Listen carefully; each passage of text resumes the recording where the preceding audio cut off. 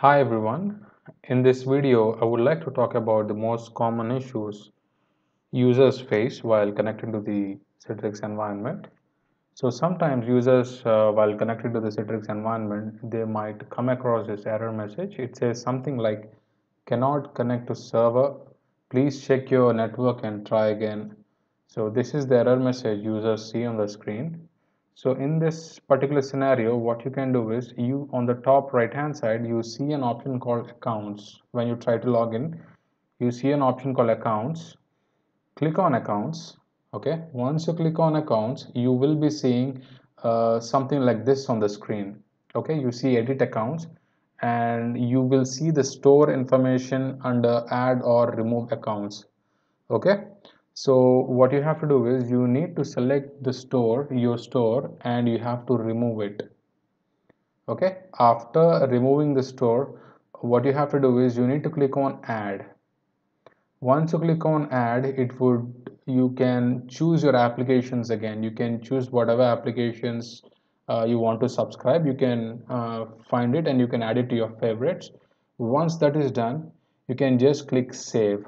Okay, once that is done, try to connect and see. Try to connect to the Citrix environment and see if you're still facing the problem or not.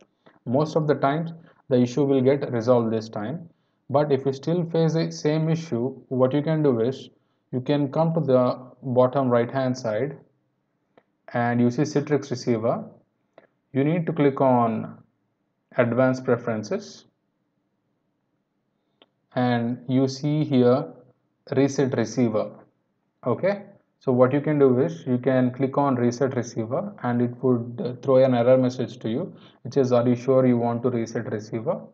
So what you have to do is you need to click on yes, reset receiver, and once the reset of the receiver is done, you can just try to reconnect to Citrix environment again, and that should probably take care of the problem. Okay, so first thing is remove the account and try it. If it works, if it doesn't work, then you have to reset the receiver. This is the second troubleshooting step that should take care of the problem.